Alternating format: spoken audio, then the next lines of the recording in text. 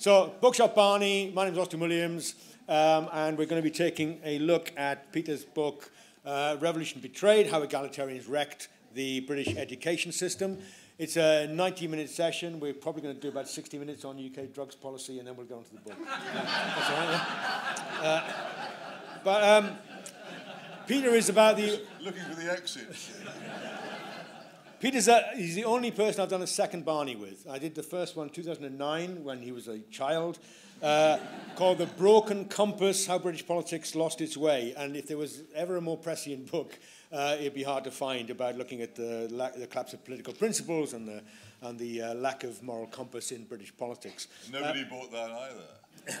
You'll be surprised. They'll be queuing up to get this signed up. This one is looking at the history and the impact of educational policy post-war in many effects in this country. And I thought I would adopt the role of a student. And what would a student do? I thought, I'd look at ChatGPT. So I asked ChatGPT to write me a gag to lighten the mood. Okay, you ready for this? Why are comprehensive school graduations like a fine symphony? Pause. Because they feature students from all walks of life, creating a harmonious and diverse blend of talent. In the future, that would be hilarious. Yeah. Anyway, you had to be there, right? So, speaking of to people, it's not all going to be like this. No, just give me my moment. It'll be all you in a minute. So yeah, and I was reading a review, one of many reviews of your book, Peter, as we were talking about earlier, on an education website, and there was a certain Professor Colin McCaig, who's Professor of Higher Education Policy at Sheffield Hallam University, who said, "Thank you, education website, you have read this, so thousands of us will never have to." Which in many ways, unbeknown to him, is a summary of the Philistine collapse of educational standards that Peter's talking about in his book, and is also ignorant of the fact that this is a damn good book. So I thoroughly recommend it to you. As Peter sold it to me earlier, it's not very long, which is not the best selling point, but actually it's packed with information, really interesting, and gave me much more insights than I knew before. So this is a Barney. It gives you the opportunity. I'll have a bit of a chat with Peter. He's going to have 5 minutes to present his case, kind of sell you the book in some respects.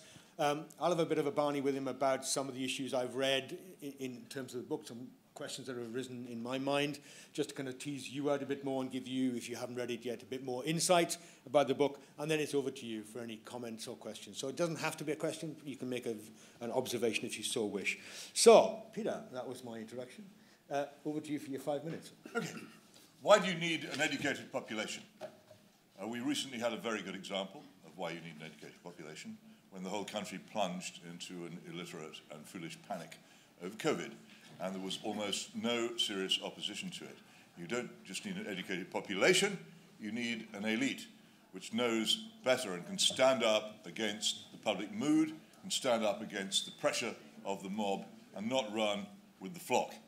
That's what you need that for, and we don't have it anymore, but when I was growing up in this country, we did. In fact, our education system was so good that I remember people saying that a set of English A-levels was the equivalent of a United States college degree.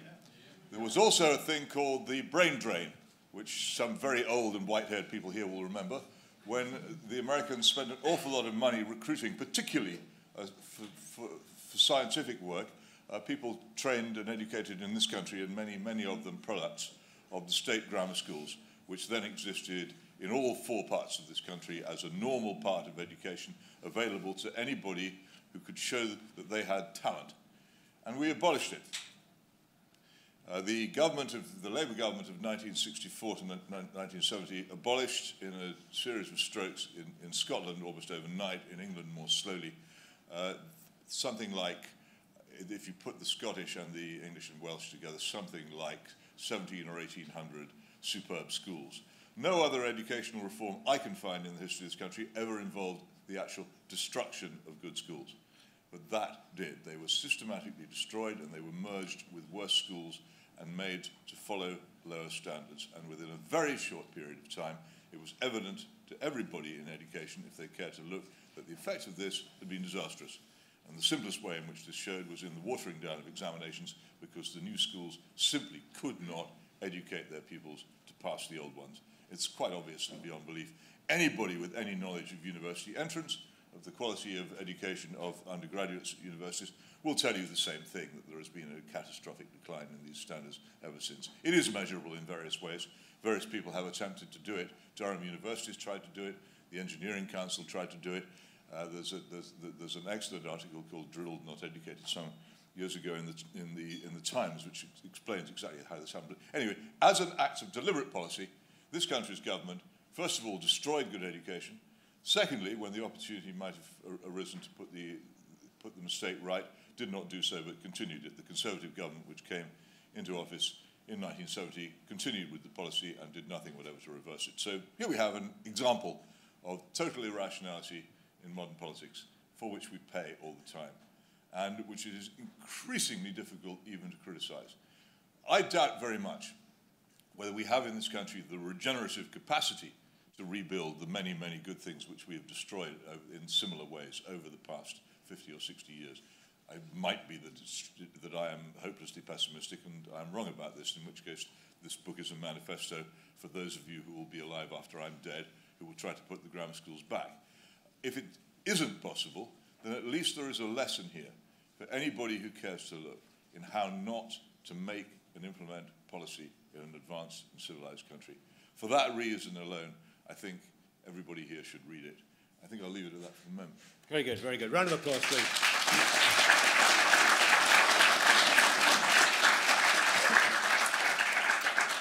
Okay, I'm going to try this question out for you. So obviously, a revolution betrayed. I assumed this was betraying your old left-wing past. Trotsky's book. Some of you will know the title is partly stolen, yes. Yes, The Revolution Betrayed it was, looking at how the Bolshevik Revolution was kind of undermined by, what can we call it, a communist elite, let's say. So I just wondered whether that was a conscious decision? It was involved. I put a number of things into the titles of my books which most people never notice, and that's all right, because I can always take pleasure from the fact they haven't noticed them. But yeah, no, what actually I was surprised by was how few people. Now, it's one of the great problems of being a trained Bolshevik, as I am, is that you feel constantly that most people in modern politics are clueless about all politics because they have not had this training. And I find that in any effort to understand modern British politics, if you have no Marxist-Leninist background, you're lost. You can't know what to think. Yes, it is, but there is another thing. This was an extraordinarily brief moment in this country's history, during which children from poor homes, such as Alan Bennett, the son of a co-op butcher, such as Alan Rickman, the great Shakespearean actor whose father was a house painter in Acton, people who came from totally ordinary, poverty-stricken backgrounds, were lifted up to have the best education which could conceivably be provided by a wise and thoughtful state. And more or less 20 years it existed. And it did revolutionize the country while it happened, and it did lift astonishing numbers of people out of what would otherwise have been lives of frustration and waste into lives of immense productivity and fully fulfilled talent. And the fact that this happened tells you the really tragic thing about the betrayal of this revolution, of how many people of an enormous ability and talent have had to see that talent wasted and squandered in their afterlives thanks to the destruction of those schools. And we now have, people always respond to, I say, but what is all this about selection? It's terribly cruel. Some people can't go if you have an exam or any kind of test which allows people to go to a good school. Some people will fail at it. Well, yes, they will, and it is sad and sometimes tragic and sometimes mistaken. But how much immeasurably worse it is if you have the system which is madly backed in this country by people who claim to be left-wing and socialist, a system where selection for the better schools in this country is conducted on the basis of the wealth of your parents. Well, you've kind of... so you're not going to clap it does bring out, that does bring out the trot in me, this ridiculous thing. People who say they're in favour of the poor and who claim to be socialists, standing there and actually having the outrageous nerve to defend a system which keeps poor children with talent out of good schools because their parents don't have any money. Can you imagine the level of either personal hypocrisy or boneheaded stupidity which would enable someone to hold that position. It's unbelievable to me that people do. Okay, well, speaking of some boneheads, we've got... Sorry about that, but this is selection. I know you're playing to the audience, I know. But look, Michael Young, remember him? Coined the phrase, meritocracy. Yeah, you bang father of Toby. Exactly. Well, we won't mention... you can't blame the father by the sins of the child, can you? But the great play of meritocracy in your book, and as you've hinted there very strongly, it's a contentious term, let's be frank, and there may be some people who might buy into it. Some people applauded just because they were in a group and they felt they ought to, but ultimately Michael Young coined the phrase, and then in his article about a year before he died, he said, down with meritocracy. Michael Sandel, I don't know whether you give him credit or not, meritocracy is a justification for inequality. Anyway, you get the gist, you know the story. So I just wondered how do you define it? Talk us through a little bit of the book about how you define it, how you defend it. Well, Michael Young's sort of almost dystopian prediction of a meritocracy was, I think, just false. It was nothing of that kind was happening or likely to happen. The idea that people the system of selection by ability would be so thorough that all the people who were at the bottom of society would have the terrible belief that they had justly been relegated. The world is not so simple, and life is not so simple that would ever happen. He was playing with the idea for the sake of fun. In any case, it wasn't Michael Young or people like him who actually wished above all things to destroy academically selective schooling. It was communists like Brian Simon who had their own ideas about what sort of equality they wanted to see, and who I have to say never believed or understood at the time that they were doing what they were doing, just how bad the effects would be. And I do sometimes wonder how many of the comprehensive pioneers of the 1940s and 1950s would feel if they could see what had happened as a result. Certainly, the inventor of the term comprehensive, whose name has obviously slipped my mind at the moment, but it'll come back to me in a moment. He himself, before he died, wrote that he was surprised by how filled with regret he was at the destruction. Graham Savage, at the destruction of so many good grammar schools, and he was the person who actually invented the term and devised the first comprehensive system for what was then the London County Council. Fine. So, look, in terms of I'll finish this point. In terms of the definition of meritocracy, premised on the opposition to egalitarianism in some ways, it's comprehensivism. I just wondered how you build in fairness in terms of reflecting back on what you say in the book is how the original comprehensive did it, but how would you see fairness being built into a merit-based system? Any society will have a top and a bottom. The question is how you decide who is at the top and who is at the bottom.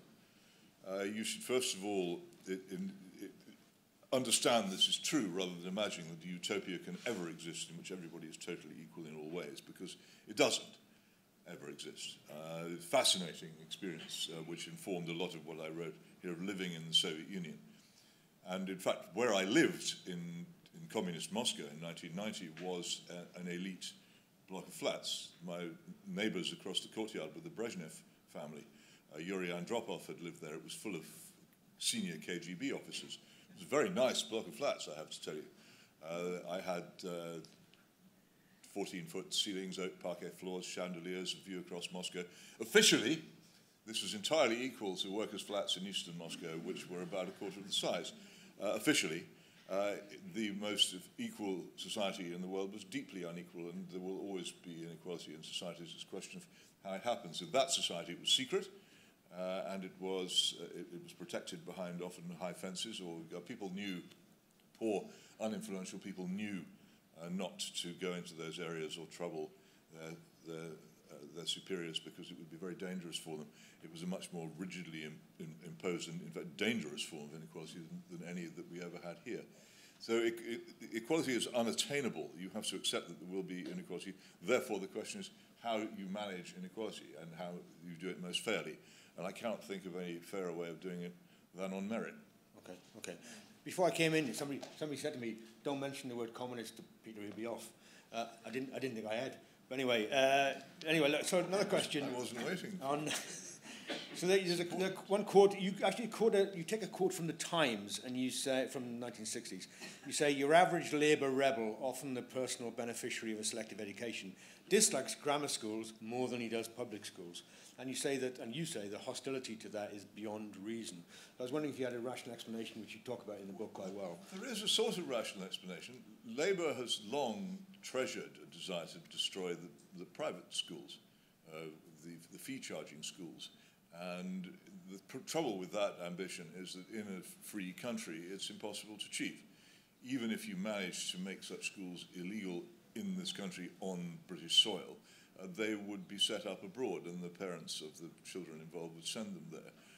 In any case, it would be, it seems to me, beyond the limits of any kind of society with the rule of law and anything remotely resembling democracy if you actually made illegal a form of education which parents wanted for their children. So they can't do it, and on the occasions when they might have had the power to do it, so for instance the 1945 to 51 Labour government when they had a gigantic majority, or indeed the 1966 to 70 government when they also had a large majority, and of course the Blair terror as well, although they had the parliamentary power to destroy and remove private schools, they never did because they knew it was beyond them.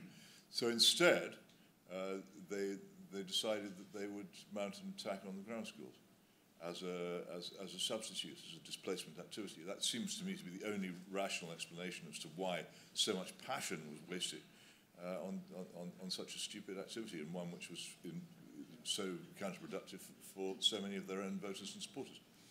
Yeah, I thought it was very similar to which still exists a bit, the hostility towards private home owning versus council houses. There seems to be a bit of a... Well, I share some of these things. I'm very much against the fee-charging schools. And I think ways should have been found to incorporate them into a system very similar to the direct grant schools, which were a part of the grant school system, which only technical specialists now understand, but under which many very fine private schools took in, without fees, very large numbers of children from state primary schools who were qualified by intelligence and ability to go to them, something which the Labour government of 1974 abolished. So what about, you don't mention the Michaela schools, Catherine Birbalsingh schools. I mean, you've written about it in the... I have. I mean, it's, as I say to Catherine Birbalsingh, I don't like her school because I would hate to go to it. Because of the discipline? Yeah, and all that stuff. No talking in the corridor. Almost any people like me who are troublemakers by nature would hate it, but it's not a school for troublemakers. It's a school for the children of poor families living in Wembley, to whom she gives hope, and as a result, it's laudable. But unfortunately, it operates within our current education system, and particularly an examination system, which has astonishingly low standards. I'm sure that Catherine Birbalsingh and Michaela School could cope with a much higher standard of education if they were able to educate to it, but the examination system imposes comprehensive schooling on every corner of this country. Northern Ireland has very fine grammar schools, but they still have to put their children through GCSEs and the things which are nowadays called A-levels, and send them to the places which are nowadays called universities, which is increasingly a satirical term. That'll be the next book, part 2. I can't be bothered. No, yeah. That's what my students say. So anyway, so just following on from that, you're critical of the way that comprehensive education has turned itself into a social and political mission. It always was one. No, I know, but hang on, because you've just done hang on. You've just done that thing where you said about troublemakers, you were a troublemaker, you wouldn't have liked Birbalsingh School, but at the same time, in some respects, some people have explained the Michaela schools by saying that maybe these people would be troublemakers if they didn't have the discipline in order to maybe regiment them and discipline them out of their radical ambitions or their criminal activities. So, not that I'm saying that, I'm just saying that actually there is a social and political mission behind even like the most toughest of schools. So knowledge has been downgraded, replaced by these kind of challenging social inequalities, social discussions about environmentalism or EDI or wherever it might be. I just wonder whether you think that's the case, whether you've got comments on that, and whether you think grammar schools are or would be immune to that. Nothing is immune to changes in society, but some changes in society are brought about by political and educational and legal changes. And sometimes, if you want to find out what happened first, then you will find, for a separate subject, but as mentioned, people sometimes say to me, well, we have a culture now in which drugs are acceptable, so it's no use trying to change the law. And I reply, actually, it was the changes of the law, the watering down of the law, and the refusal of the police to enforce it, which changed the culture. And I believe that the destruction of the grammar schools with their rigor and their discipline and their concentration on education for its own sake, and indeed, I have to say, because part of this book, a very important part of this book, is about the much slandered secondary moderns, the destruction of them too, and their replacement with gigantic, uncontrollable, and largely purposeless comprehensive schools. This led to these things happening. There are schools now, people, almost always in this argument, people can say, well, what about the grammar schools in Kent and the grammar schools in Buckinghamshire? They're full of middle-class parents who've got their children in. And I say, of course they are, because this is what happens if you, in a system like this, if there's a minority of better schools, then the better informed and more well-off parents will fight their children into them. But it doesn't mean that a national system of selective schools, of probably about 2,000 of them, would undergo the same problem. But it's not, this is about the past. This book is about the past and about a mistake made in the past. And I have lots of thoughts about comprehensive education, but many of them apply also to modern grammar schools. And because what we had has been lost. Rigor has been lost. And part of the loss, of course, in many ways, it's the first step in the Cultural Revolution, which this country underwent from the middle 60s onwards at increasing pace. Once you dethrone the canons of knowledge, whether it be in mathematics or the sciences or in English literature or in history, once you dethrone those, then anything can be taught in schools. And part of what the grammar schools did was they reinforced those canons of what a child coming out of school ought to know. And also it reinforced the idea that a teacher was somebody in possession of knowledge whose job it was to pass it on. An idea which seems to have been almost entirely abolished as well. Once that had gone, then the rest of the Cultural Revolution, all the rest of the drivel, could then flow into the empty space that was left, as it has. Well, you mentioned building comprehensive schools. One thing, as an aside, which I thought was absolutely fascinating, I didn't realise, is that from 1964, I think there was 190 comprehensive schools, and then by 1974, there was 2,500 or something. Boom, yeah. Like a Chinese scale of construction. It's gigantic, yeah. Do you see that ever materialising? We can't build a railway, apparently, but do you see that would be required to have that notion of not just educational standards, but actually construction ability? Honestly, if the Cultural Revolution thought that having HS2 would help to bring down the cultural and moral level of the country and accelerate the Gramscian revolution, then HS2 would have been built by now. They can always find money for the things they want to do, particularly the destructive ones. I mean, they found a lot of money for this weird body we have now called the police force, which I can't even find any evidence it exists. Tell me, I mean, if the whole police force in this country were abducted by aliens tonight, how long would it take us to notice? But they spend masses on that because they turn out. There will be occasions wherever they keep them, I don't know. They turn out for a big demonstration, and then they vanish. Can I ask you? What they do not do is enforce the criminal law. Can I ask you about, since we're talking about comprehensive, and again you talk about that kind of revolutionary moment where people that were poor or disadvantaged actually got an opportunity to get an education. So, because obviously an education is a little bit more than just a sum of its parts. And there's a social mixing that goes on as well. Yeah. And so when you're talking about the rare few grammar schools remaining, they're not necessarily a massive social mix. But that could be possible if there was a national scale development. I agree with you. But in one occasion you say, in a criticism, you say, in the 1960s, single-sex schools were abolished in the mere belief that co-education is axiomatically good. So I just wanted to know whether whether they're axiomatically bad. I don't know. I can't make up my mind. I think that there are some children who benefit immensely from single-sex schools. I think sometimes boys benefit from them more than girls, sometimes the other way around. I think they should be available. Just as I think there should be colleges at Oxford and Cambridge which are for women and women alone. I think it's been a good thing for the education of women that they've existed, and it'd be a shame if they all disappeared. But I can't rely on any research on it, because I don't know of any that exists. I've spent the defense budget of a minor Latin American country on trying to get my children educated over the past 30, 40 years or so, and judging by results, a lot of it's gone down the gurgler, but I don't, it's not what I hoped for. But no, I don't want to disparage my children, but I mean, I don't think any of them had the educational chances that I had, because they simply had ceased to exist. However much money you spent, you couldn't get them. And this happened. How did I get there? No, you anyway, no, so look, one thing you mentioned in your opening remarks was about deference and all the rest of it. You do say that ending of grammar schools was an ideological attack on the socially conservative, hierarchical and deferential, in a way which suggests that you like those things. You think they're absolutely very, very important. Yes?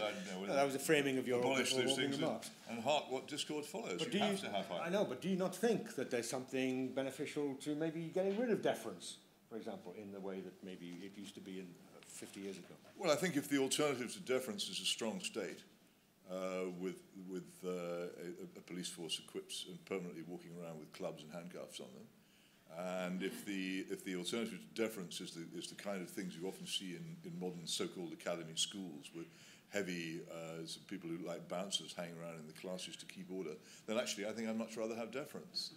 Yeah, I think deference, like so many of these things that we got rid of, was much preferable to the naked authority, which is otherwise necessary to keep society in order. So, yeah, I'm prepared to stand up here and say, yes, deference. Let's have more of it. Okay. Especially to me. We'll come to that. We'll see whether that pans out in a moment. Just final question then, really, which is that, again, this is, well, you know, I'm happy to hear the views of the audience. Even though you're kind of critical of Labour's role in all this, well, left, Labour is just one way of looking at it, but they're a hypocritical attitude to grammar schools, let's put it that way, yes? There seems to be kind of I read at least, an urgency to your book that you were writing, that I felt that you were like writing it as a note to an incoming government. Again, maybe if this is a terrible question, it's embarrassing, but that's how I felt that you were writing it. You say, if a return to selection is to come about, it will have to come from the left. And I felt, you know, at the time I was reading it, I was anticipating Starmer waltzing into government in a very short order, and I felt you were appealing to the Labour government to maybe pick up on some of your ideas. No, not really. I just think that anybody who wants to influence events in this country has to influence the left, because they are now wholly in charge. And for instance, they're wholly in charge of the Conservative Party, so there wouldn't be much point trying to influence them. On that bombshell, we'll have a rousing round of applause for Peter.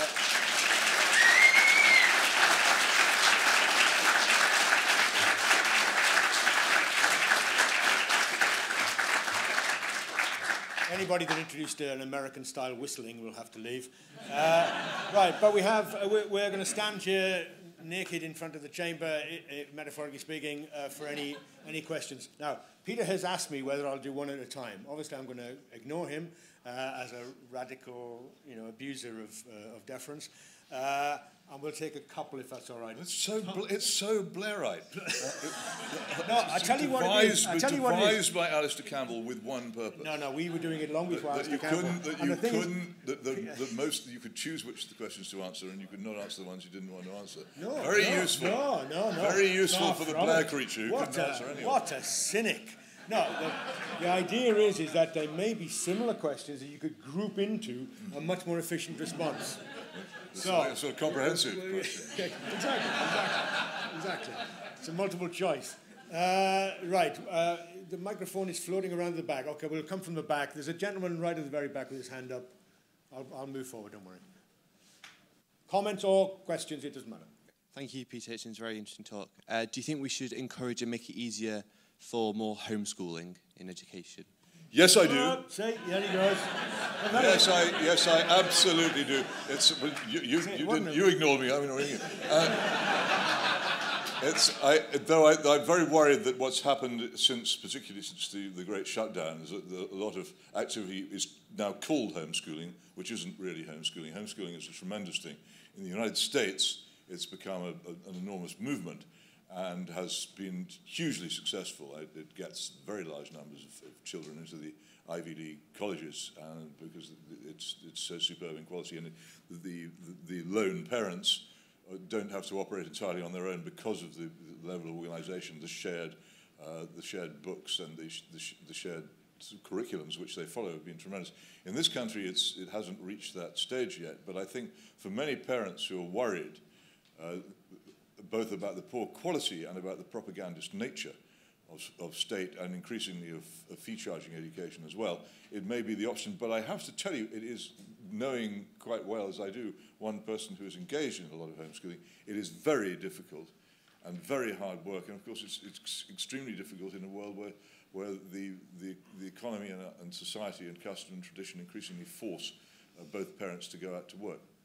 But yes, I am very much in favour, and I defend it. I was very alarmed by the Bad Man report and the rather worrying suggestion in it, which seems to suggest that the government might want to get rid of it in the way that the government in Germany has actually, well, actually it was Hitler who made it illegal, but the shocking thing is that more than half a century of democratic government in Germany hasn't restored the freedom to do it. It is vital freedom, and I defend it. Okay, so like I say, because he's going to run away with this conversation, you can pause it, you can make comments and observations as well as just asking questions, otherwise it just becomes a Q&A, swift response. And Peter needs to learn from you, the public voice. The gentleman, the white-haired hand up there, his finger in the air.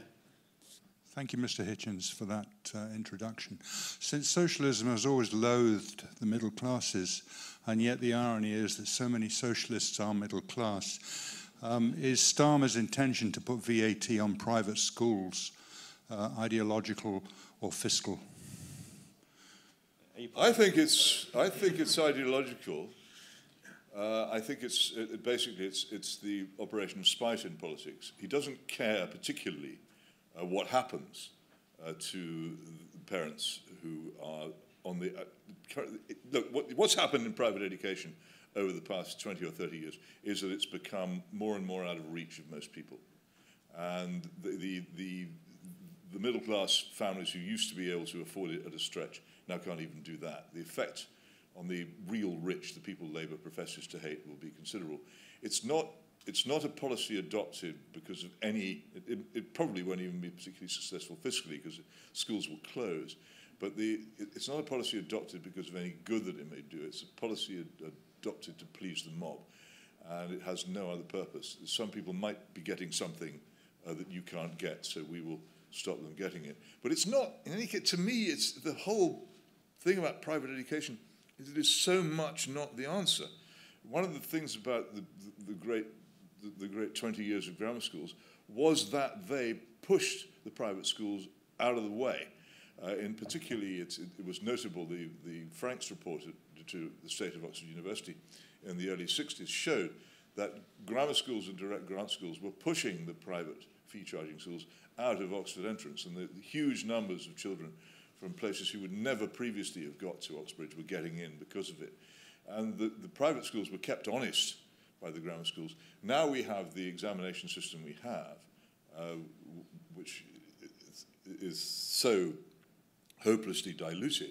Almost any school with anything remotely resembling discipline and anything remotely resembling cooperation between parents and teachers can achieve astonishingly high results in GCSEs and A-levels, which don't actually indicate a good school. And so I don't want this to be, I don't want anyone to come away from this thinking that I'm motivated here by a desire to defend private education. In what is in some ways my favorite European country, the Federal Republic of Germany, private education is the resort of the dunce because it's still possible within the state system to get a first-rate secondary education through selection. And really that would be much more my ideal. So I don't want to find myself pushed here into a defence of private education. I'd rather there wasn't any, actually. All right, thanks. I think I should take this gentleman, otherwise he's going to get thrombosis in his arm. Yeah. Stand up. All right, thank you. Yeah. The name's Ewan Grant. I'm a former law enforcement and intelligence analyst, the old customs and excise when we still had responsibility for drug trafficking. I've come out of the studios, TV studios, and you've been walking straight in. I very much hope you will be able to continue and expand your comments on the drug situation to take into account what institutionalized law enforcement is largely ignoring, which is the arrival of malign nation states in drug trafficking. My question on education is, as a Scot, you made a devastatingly accurate comment about how all this happened so much faster in Scotland. Are you planning to go north of the border to talk about this? Because there's an awful lot of very angry people need to hear what you're saying. Well, it's kind of you to ask. I would go like a shot to talk about this in Scotland, but I can only go where I'm invited. There's not much point in my standing at the top of the Royal Mile. I can't do this. I can't do this. I used to do the street meetings, but I most recently did one in Liverpool. But in general, you need to be invited. And I took a lot of trouble in the writing of this book because it was very hard to find out, to discover what had actually happened in Scotland and what the system had been like, which was so rapidly destroyed.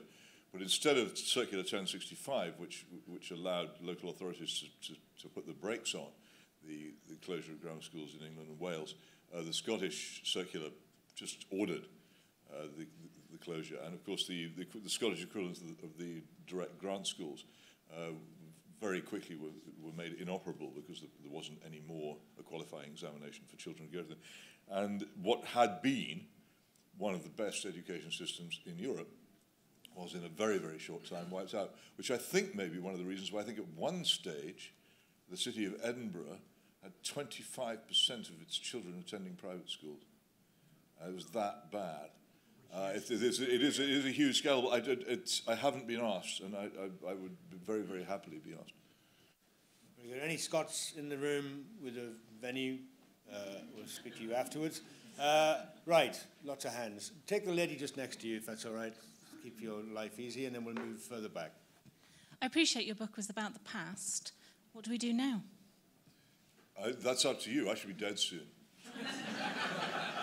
You will be if you keep on interrupting. Oh, anyway, right. So you can now group these two. So that gentleman there with his hand, the tallest man, look at the back there. Yeah, thank you. Peter, is it possible to square the circle in relation to selective education by having streaming within a comprehensive system? So in other words, you've got the bright kids, the scholarship kids, in a sense being hot-housed and being able to excel within a comprehensive system. I don't quite understand why these people need to be educated in separate institutions themselves. The evidence suggests not.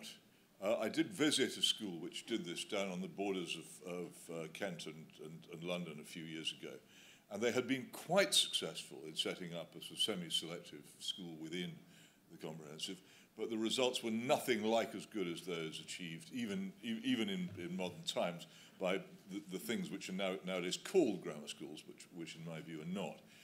I think there is something about the institutional force of a school. And remember, the other key thing about this is that the grammar school can be small and still maintain a serious sixth form, as we used to call it, for university entrance and A-level preparation. A comprehensive has to be huge to sustain anything like a big sixth form, or indeed to teach many of the subjects which have rapidly fallen out, and particularly languages, tragically, fallen out of teaching in many state comprehensives. I think that my wife went to a grammar school, and the institutional force and tradition of that school, which was in South London and had existed for hundreds of years, had an enormous effect on the girls who went to it and made it able to demand more of them than just being in a stream of a much larger school. I also happen to think that very big schools are by their nature bad. I think it's almost impossible for anyone to control them. I think a headmaster, head teacher, whatever term you want to use, and his staff should not have as their primary purpose policing and social work. They should be engaged in teaching. But if the school is too big, then you can't do that. Thanks very much. Right, again, I appeal. No, do I appeal? Do I appeal to you? No, I appeal to you to maybe make some comments and questions. Have a go at Peter. We don't want to love in here. Don't let him go. He's just defended deference, for God's sake. Right. Someone has to. We take the gentleman at the very back there, standing up, yeah, and then moving along to the next guy. Thank you. My name is Tom. I've got a son who's 12 in a comprehensive in South London. And just to follow on from what you were saying about policing, I was really surprised, actually, at the discipline. It's a massive school in Forest Hill. It's Forest Hill Boys, actually, so it's an all-boys school. And the level of discipline is astonishing. My son didn't know what hit him coming from primary school. He'd been busy doing handprints with paint for 6 years, and then comes into this school. And they're being told if they're late for the lesson, they get a 5-minute detention. If they don't bring a black pen, blue pen, green pen, red pen, yellow pen, they get a 5-minute detention. They're sent to referral for having done that twice. You get the picture. It's very, very strict. And my comment on it, I suppose, is that on one hand, I think I'm a troublemaker. I wouldn't have lasted there 5 minutes, I don't think. But then I'm middle class. I had 2 parents. There's lots of kids there with single-parent families. Not to say that that's necessarily going to result in bad behaviour, but children who are living in very pressurised domestic situations and probably haven't encountered discipline at all. And here they are at school, engaging with it, realising that there are boundaries, and I think it's probably doing them quite a lot of good. But it's like I say, I can't impress upon you how strict they are about it. It's non-negotiable. If you haven't got a black pen, 5-minute detention. Yeah, I think this may be the influence that Catherine Burr was saying, which is actually quite wide now. I find that you hear about quite a lot of schools trying to do what she's done at Michaela, and it's better than the alternative. The other thing about this, the 2 points I'd like to make. One is that there are in our education system many extremely talented people working as hard as they can to make the best of it. The problem is that the system makes it harder for them to do it. If you're a really good head, then if you're given charge of a big comprehensive school, you can, by sheer force of personality and by experience and by skill, you can achieve levels of discipline and order which are impressive. And such schools do exist. Part of the problem is when that charismatic head leaves, then it fades away again because the system is working to undermine it all the time. But the other thing which cannot be ignored in any discussion of this kind is that during the period that I'm discussing, the abolition of state selective schools from 1965 onwards was also a period of huge social revolution, which I think was accelerated by the destruction of those schools, in which, amongst other things, the married family was largely dismantled. Huge numbers of boys have had to grow up without fathers, which is the absolute beginning of discipline and good behavior in their lives. And at the same time, we have a chaotic culture in so many ways, and one in which also all kinds of very bad behaviors, such as the taking of drugs, begin as early as perhaps 11 and sometimes even younger. So the crisis which the new schools face is colossal, and it's not entirely down to grammar schools. In a way, every book that I've written since 1999, when I wrote The Abolition of Britain, has actually been an attempt to fill in the gaps which were left in that initial book. That this country has been the victim of a cultural revolution, as devastating as that which overtook China under Mao Zedong, but not even slightly reversed, and tolerated because it was done with stealth and subtlety so that people didn't, in many cases, even realize it was going on. So schools by themselves, policing by itself, the restoration of the privileges of marriage by itself, none of these things by themselves, or the prosecution of drug offences, the the reform of the criminal justice system, the prisons, all these things, none of them by themselves would resolve these problems. We have a huge array of problems feeding into the national crisis which we face, and now the worst of them is we have a bankrupt state, which is actually borrowing money to pay the interest on its debt. So, these things can none of them be viewed independently, and they're not. All these books are supplements to and to be read alongside The Abolition of Britain, which is the original book which I wrote, which has been ignored by everybody ever since. So we haven't got that one on sale, unfortunately, but it's in all good bookshops. It isn't. It still isn't. You can't all find good it. bookshops. No, it isn't. It absolutely isn't. I've got my copy one. The gentleman there with the spectacles at the very back, next to where you were before, okay? And then I've got two. I'll just take two upstairs. So we'll take this gentleman first. You have to bellow. How many hands have I got upstairs? Three. Oh, God. So I'll take 3 hands, right? Can they all shout, and we'll take them as a bulk? Because otherwise, I might have to translate. Oh, no, it doesn't matter. So you're go on. Being charged rent or something? Is it council tax? Thank you, Mr. Hitchens. I'm a big admirer of your work. I was fortunate enough to go to a grammar school in Belfast, where I'm from. And in Northern Ireland, grammar schools were largely seen as healing sectarian divisions that existed, most of them being non-denominational, and also class divisions. And I'm curious about to what extent do you think that grammar schools were abolished in order to exacerbate class divisions and capitalise upon that? Do you want me to work on his accent? I can translate for you. Anyway, no, sorry, carry on, and I'll check you gentlemen up there. Yeah, look, the chief ideological proponent of what he called common schools, Brian Simon, was an actual active member of the Communist Party, as were several of the other people prominent in the movement for comprehensive education. And he believed that it would lead to a more equal society. He misled himself on that basis. So no, I don't think so. I think that they didn't think through what they were doing. Oddly enough, had they had more power, had they had the power to decide where people lived and how much they earned, which of course is the power which the state possesses in a communist society, they could have made a better go of it than they did.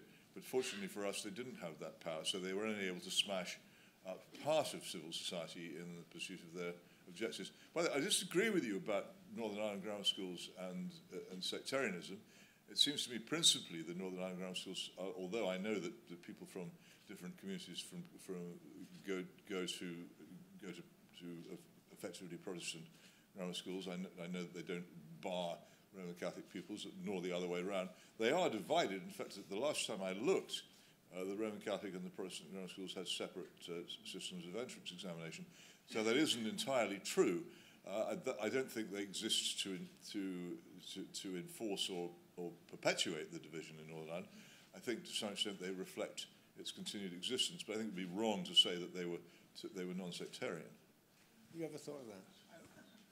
I too recoil from the hypocrisy with which the middle class, upper middle class, have presided over the destruction of education. I remember my richest relatives making a big show of how they weren't going to send their kids to public school. They would go to the local comprehensive. The local comprehensive was Holland Park Comprehensive. So they were in a classroom with everybody else called Tancred and Cyrus. And I share your righteous anger about the dilution of knowledge, rendering it banal. But my experience of being at a direct grant school many decades ago is that the embodiment of transcendent knowledge looked a lot like the man in the portrait, whose caption I'm too far away to read. And I put it to you that people like that knew they were preaching to the choir, and they were safe in the knowledge that the rest of the congregation had been excluded. And so they were projecting the transcendent quality of academic knowledge to an inner circle. And they did it all the more comfortably because the rest of the population were not going to have access to that. Now, I'm not saying that every child has the same cognitive capacity at age 11, 12, or whatever, but I am saying that every child should be introduced to that sliding scale of where rigorous academic knowledge can take us. And that kind of personification that was embodied in the grammar school didn't give it to them, was designed not to give it to them. And I think really you're attaching a lot of things that have gone so terribly wrong with education since to grammar schools, which really didn't have the institutional capacity to deliver what you and I in many ways both seem to want. Well, I concede that a number of the things which have gone wrong with schooling since 1965 are not directly caused by the abolition of grammar schools, though I think they were made easier by it. But I'm slightly baffled by the point you're making. It's even the Sutton Trust, which is no friend of mine, concedes that the modern elite comprehensives, the ones, the supposedly best state schools in the country, are hugely socially selective. And what you say about grammar schools is actually the case in the best comprehensive schools. In fact, when you're arguing with the Labour elite about this issue, if they will argue, mostly they won't come now when I try and challenge them for debate. The one point they will not address is the catchment area business, which so many New Labour people have used, whether you buy an immensely expensive house in the catchment area of a better state comprehensive school and obtain selection of some kind of that, in that case. This is very common among the elite, and it exists. Whereas in 1954, the Gurney-Dixon report, and you can all look this up on your phones if you want to, because it's on the internet, and check my figures, which may not be totally accurate, but within 1 or 2 percentage points, I will tell you that in Table J of the Gurney-Dixon report, it's established that 63% of pupils at grammar schools in that year came from working class backgrounds. No even remotely good state secondary school open anywhere in these islands today can make that claim now. It simply isn't possible. I'm not a utopian. I'm an ameliorator. Most of my instincts are social democratic. I don't think that you can get a perfect school system, and I would mistrust anybody who offered one. But one which provided a school system in which the working classes of this country were properly represented in the best secondary schools, as was the case at that time, seems to me to be something to be very, very pleased about. Now, my book explains a crucial thing about this, and I'm going to say this now because I may not get another opportunity, that one of the things which destroyed the grammar schools was the complete failure of the Conservative Party during this period to build the ones which were plainly needed. I am a product of something which in this country we used to call the baby bulge, which has now been Americanized to the baby boom. Everybody knew that in the year 1956, the baby bulge, which had gone through the state primary schools of the country, causing enormous stress because the huge numbers of extra children needed to be accommodated, everybody knew that in 1956 it would hit the secondary schools. The Conservative government at the time made no effort whatsoever to build new grammar schools to provide for this increase. None. And so when the wave broke over the secondary state education system in 1956, they were overwhelmed. And this led pretty much directly to the crisis which many of you will have heard of, where the middle classes started to say, oh, well, maybe we don't like the 11 plus after all because our children are failing it.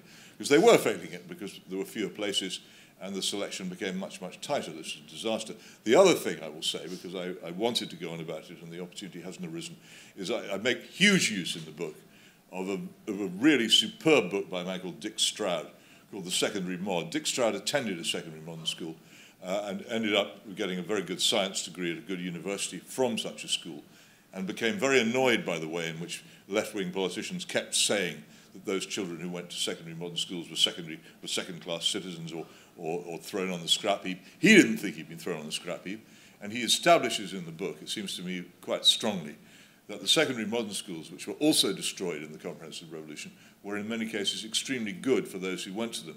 And if they hadn't been hamstrung in their first years by the Labour government's refusal to let their pupils take proper exams, that would be more evident. They later were allowed to take those exams and did very well, and quite a surprising number of secondary modern school children actually got to university, often by cunning arrangements, but they did do so, and certainly got good A-levels as well as good O-levels at the time. There's a very fascinating scandal about the exam results for secondary moderns compared with comprehensives, which is detailed in the book, which I commend you to read because it is so interesting. So no, I don't agree with you about that. If you go to the German-speaking countries in Europe, you will often find people like plumbers and electricians who are actually highly culturally educated, and they've been educated to live a civilized and full life in a way which doesn't happen here among the working class because of the excellent schools there, and which are selective on the lines which I believe in. You can't have perfection, but my goodness, you could do so much better than we do in the Britain of 2023. I'll have to come down the front now. I'll work my way back. We have time. Can I take this gentleman here with the spectacles? Thank you. Good afternoon, Mr. Hitchens. My name's Chris Williams. A very sizable, possibly minority, but a very sizable minority of people in this country would agree with everything you're saying. It's not just your Daily Mail readers, as I'm sure you appreciate. So how do we get these ideas that you're talking about today and have been talking about for many years put into effect in the current political system? Maybe Scotland would be the way to get it going. I don't think you can.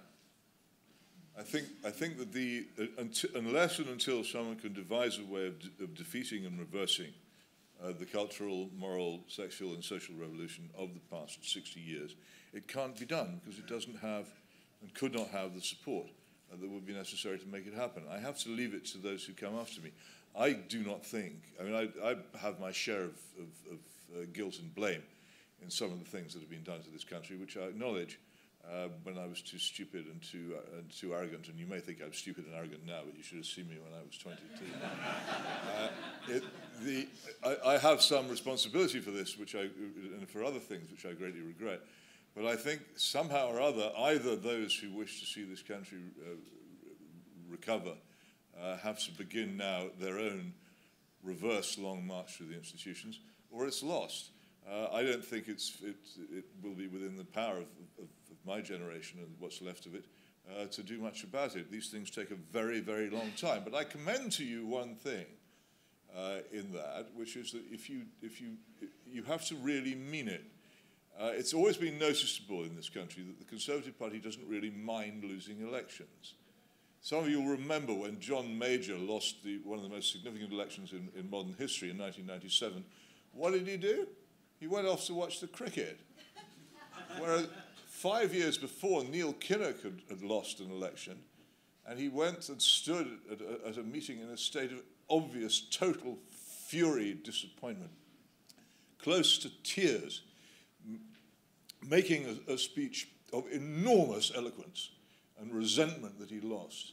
And until what you might call the socially conservative, which is by no means necessarily of the right, until the socially conservative forces in this country have that amount of passion for their cause, then they can't expect to win any battles at all. You mentioned the politics of spite, and I hope this doesn't sound conspiratorial, but I wondered whether there was more than... It was more than just incidental that the grammar schools turned out to be the targets of these people because they couldn't get to the private schools. Because it strikes me that the thing that the grammar schools do is expose that if you select by ability, a lot of rich people are going to lose out because they're not necessarily that bright.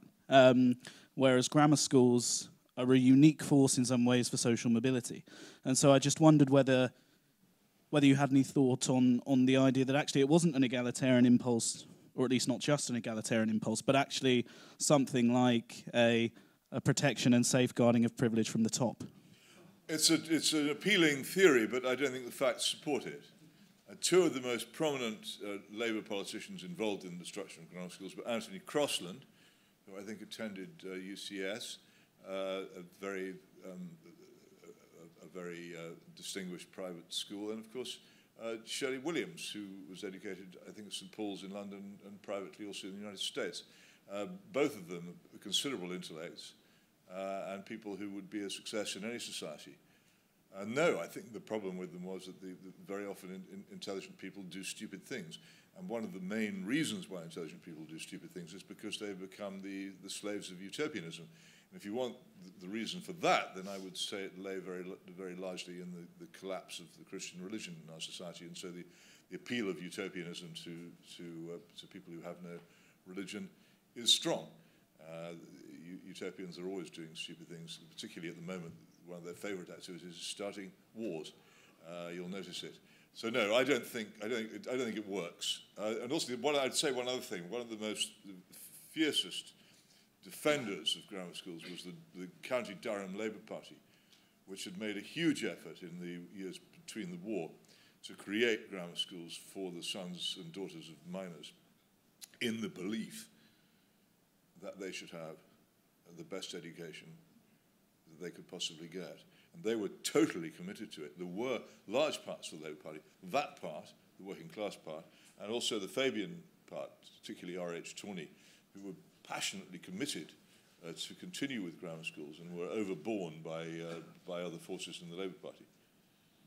Thanks very much. Right, we have a lady at the front, well, two people at the front I can't take together because Peter will not allow.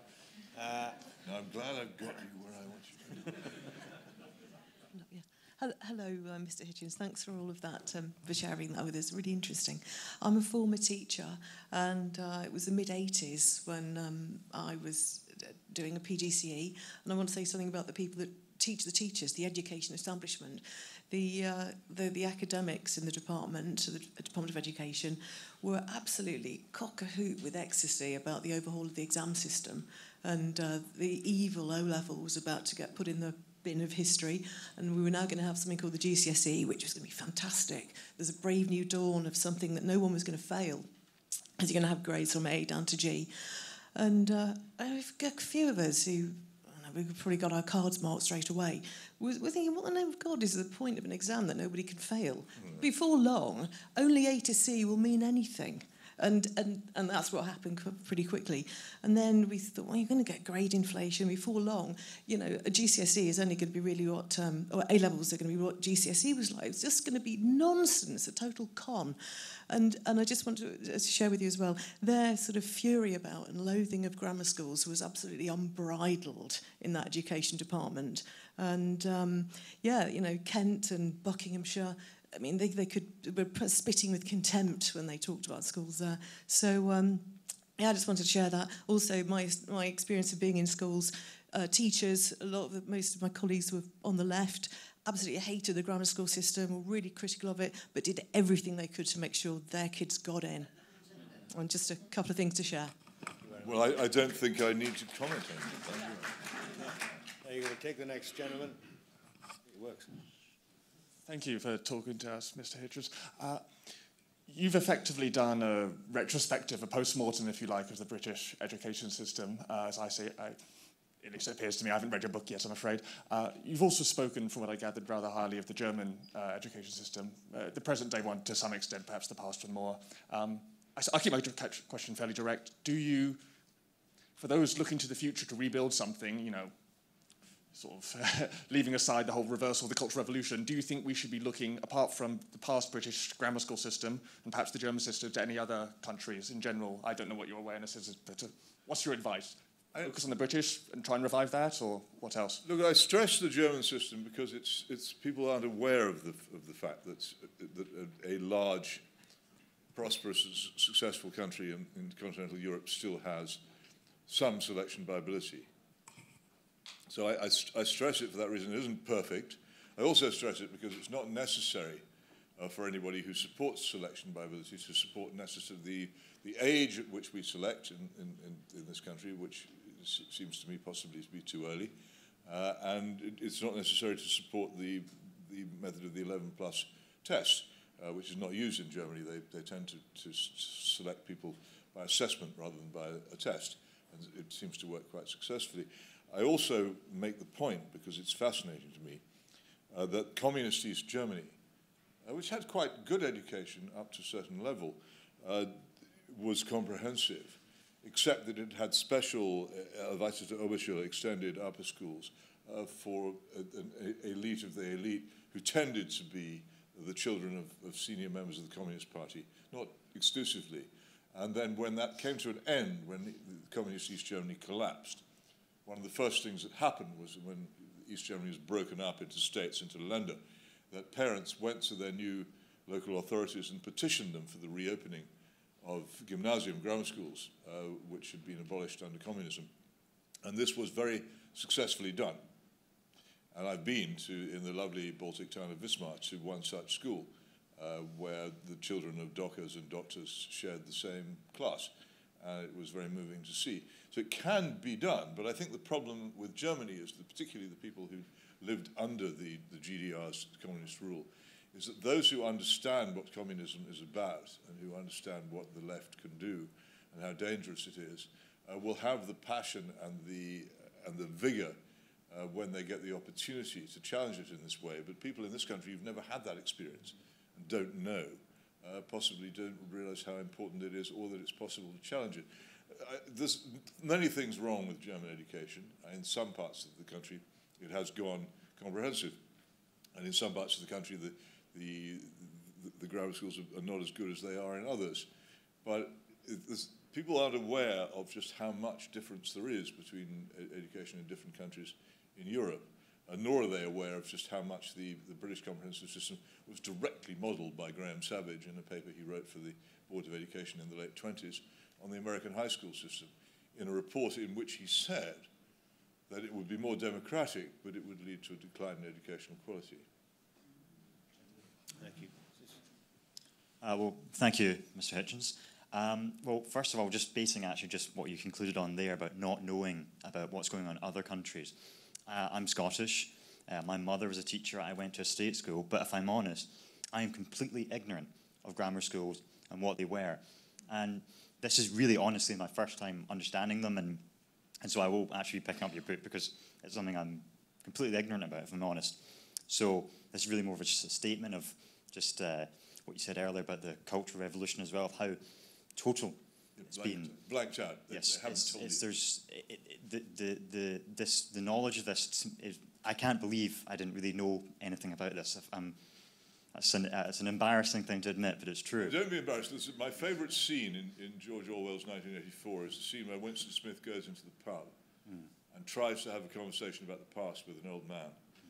And at the end of it, he concludes that the claims of the Communist Party, or whatever the party was that was ruling Austria won, the claims of the party about what it had done, and the claims of the party about what the past had been like, could no longer be challenged because nobody anymore knew what it had been like before. Absolutely. This is increasingly the position. By the way, the term grammar school was not widely used in Scotland. It is much more complicated than that.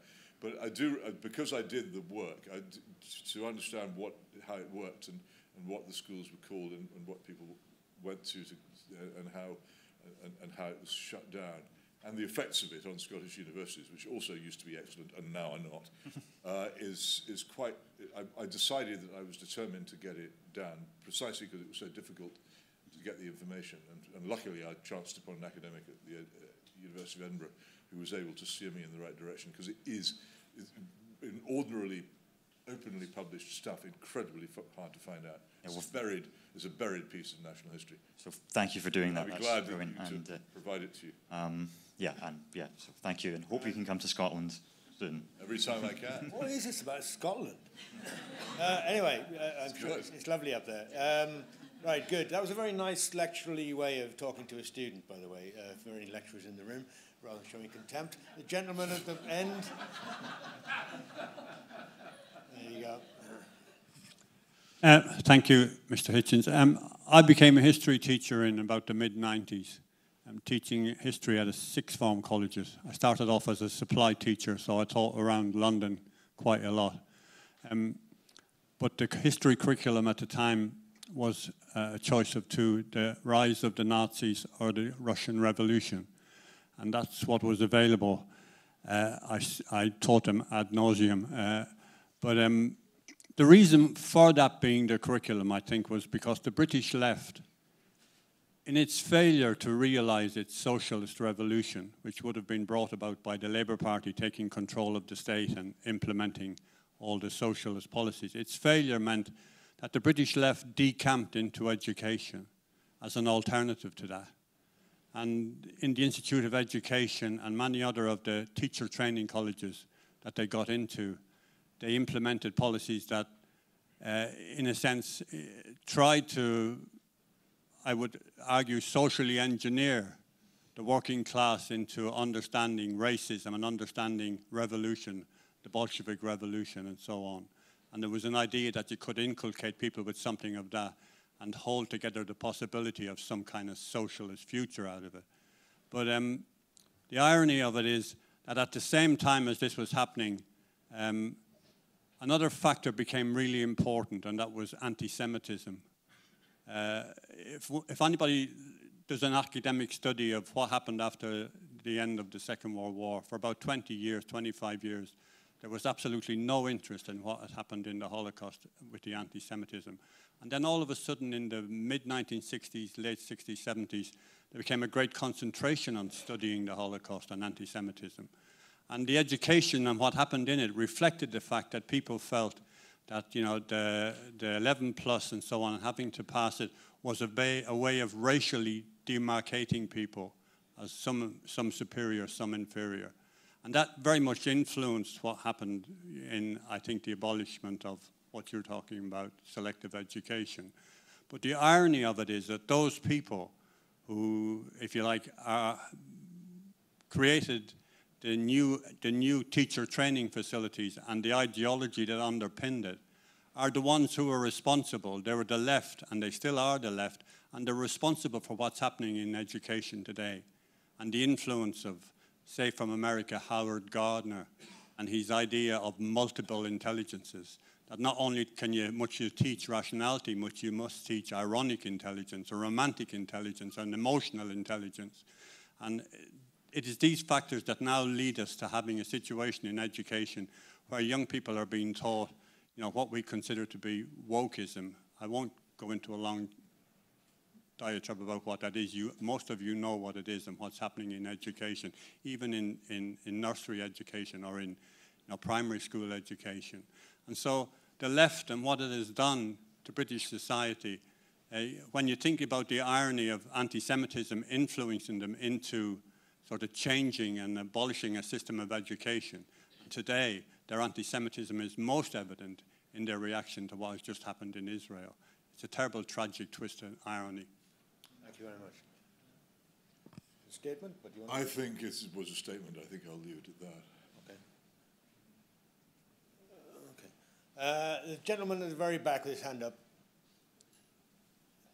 Can I just, before you start, can I just see any remaining hands? Oh, God. Right. That's what happens when you take them one by one, isn't it? Okay, you, sir. Just first, the reason people want to talk about Scotland is because it's a wonderful country. That's why I live in Madrid. In Scotland, teacher training in Scotland, you're compelled to buy only one book, and it's a huge part of the training exercise. And the book's called Teaching Social Justice. Peter, you have kind of mentioned a bit the destruction of education. I'm kind of interested in particular about Scotland, but you know, you mentioned for the 60s, there's been a kind of sustained attack on education, which I would kind of agree with. But I wonder, it's not been like a continual wave, and I'm wondering if there's moments you might identify when the pace was picked up and rethinking education or destroying it. Well, it does come and go, and there would, but I think I would have to refer you to the book for the particular moments at which the comprehensive movement. There was a time, for instance, when it became very frustrated that it hadn't totally triumphed, and a time when it was trying very hard to introduce mixed ability teaching, and a time when it went into retreat towards setting, and all kinds of things like that. But it is one of the things about the book is it contains quite a detailed chronology of these events and of their origins. But the fundamental thing that it kept coming back to me is that what Brian Simon was talking about, what he fully understood, is that the development of educational policy for a country is development of social policy. And I'm not surprised by the title of the book you mentioned, because the social policy of those who've devised this education position is egalitarian, and now, as I say, increasingly culturally revolutionary as well. And if anybody was trying to explain to somebody what Antonio Gramsci had meant by achieving hegemony, then a very good way of demonstrating what he meant in practice would be to look at what the left have achieved in education in these islands. Very good, thank you. So final round here. Lady here at the front, black hair, gentleman with the spectacles. Thank you, Mr. Hitchens, very interesting. I agree with you on the broad march through the institutions. Just maybe one observational counterpoint. My father was born in the 50s in the Soviet Union and grew up in the 60s and 70s before he left. And he had a much better education than I did, which perhaps goes to show that how terrible it's become in England, actually, compared to even the Soviet Union. The Soviet education was quite rigorous. It wasn't achieved by selection, but it was achieved by back squatting. If you failed the year, you just had to do the year again, which had, in many ways, the same effect as you moved higher up the school. It was more and more selective. Also, once societies have had revolutions, then they absolutely object to anyone trying to mess around with their education system in a revolutionary fashion.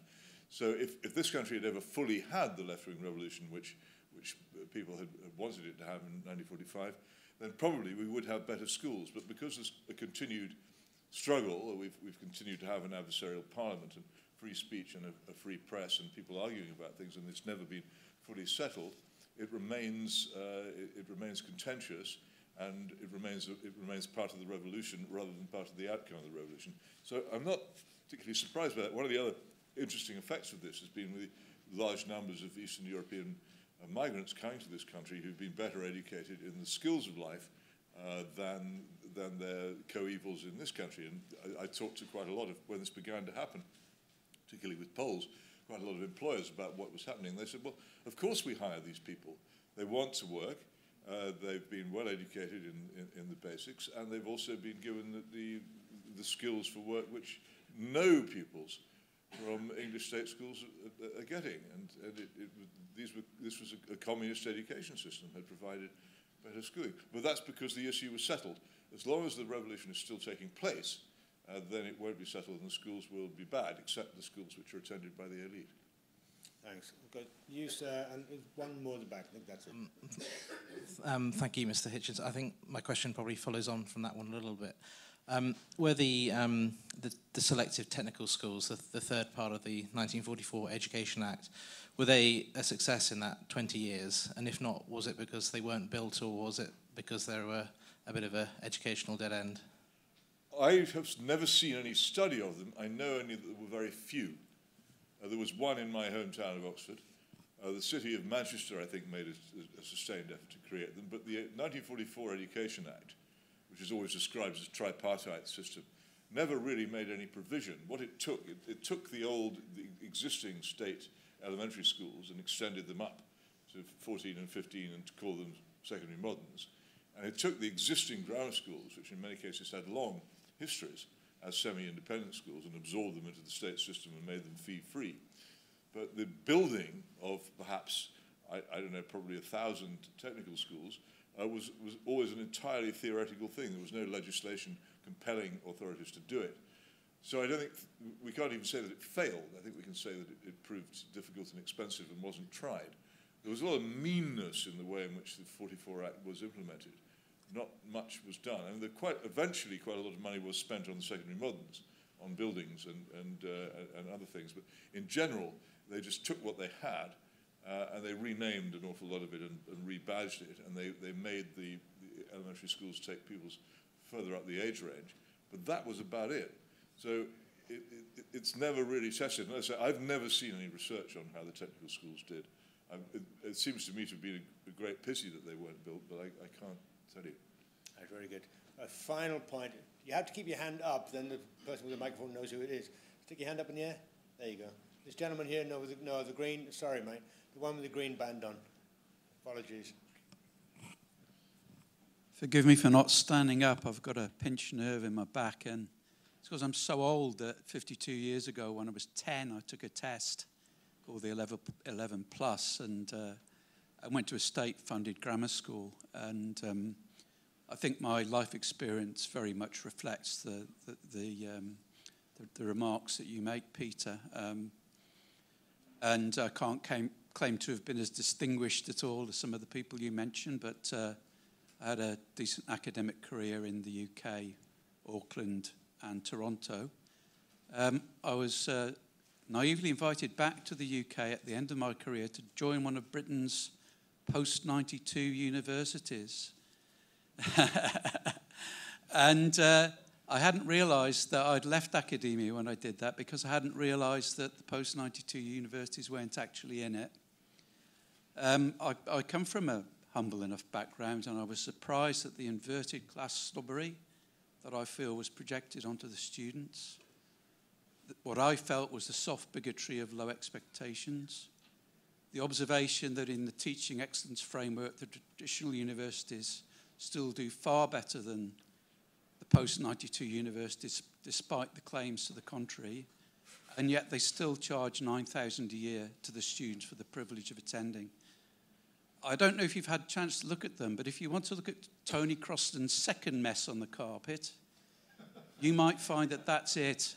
And we can't bring the grammar schools back, but I think there could be a lot to be said for dissolving the post-92s and doing something better for young people with the money. Oh, I so completely agree with you. It was extraordinary, and the contribution of the Conservative Party to this crisis in the form of John Major is enormous.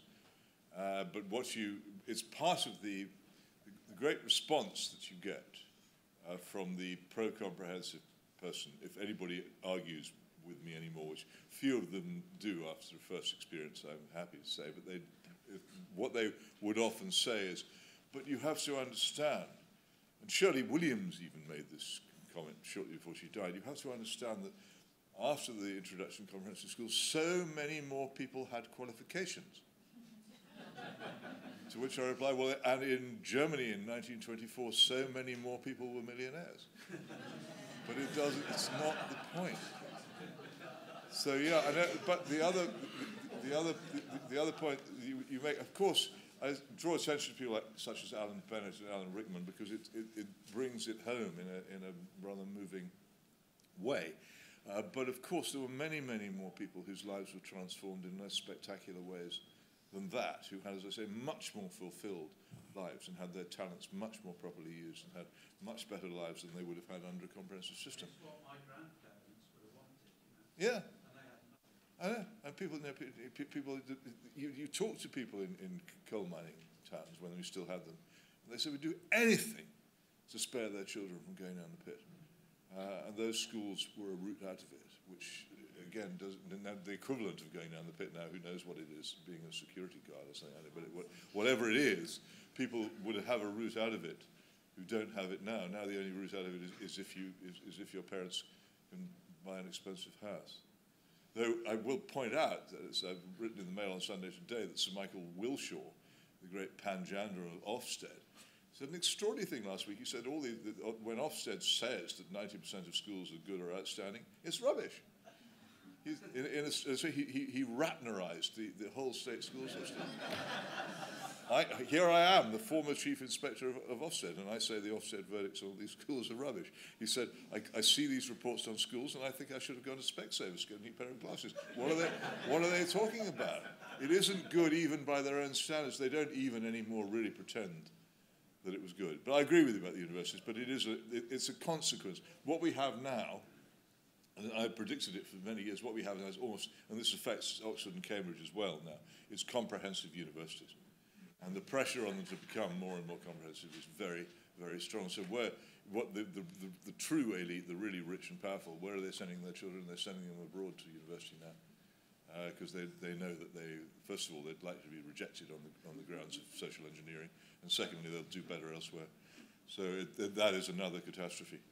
And when you think of the standing of those universities 60 or 70 years ago and the standing of them now, it's tragic. The destruction of valuable institutions. built up over centuries is very hard to watch. And someone cuts down a sycamore tree on Hadrian's Wall, well, quite right, everyone's outraged by it. But we cut down metaphorical trees of far greater importance all the time in this country, and there's no fuss. Very good. Right, hang on. So, look, very quickly, the book is on sale in the Bookshop. The book signing is next to the bookstall. It's perfect symmetry. Please get a copy, cheaper than half the price. It's basically, see here, spend £30 at the Bookshop and get 10% off. Just buy 2 of these, you get 10% off. If they run out, I hate to suggest that this might happen, but if they run out, there is an alternative means of getting signed copies of this book, which is to telephone Blackwell's Bookshop in Oxford, and I will, if you order the book from them, I will go in to sign it. I say if they run out because the last time I went past a bookstall, they didn't have very many of them, but it is a thing that you can do, and I can get a signed copy to you. If you buy it from Blackwell's in Oxford, I will go in and sign it for you. Fantastic, fantastic. Well, that's an offer and a half.